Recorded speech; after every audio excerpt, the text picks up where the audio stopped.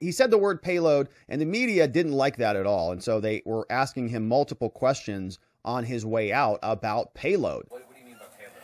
Question was, what do you mean by payload? It's got a large payload underneath the surveillance component, underneath the actual balloon piece of it. So just leave it at that. Yep. Is it armed? Is it munitions? It is a surveillance balloon. Again, does not pose, we currently assess it does not pose a physical or military risk to people on the ground.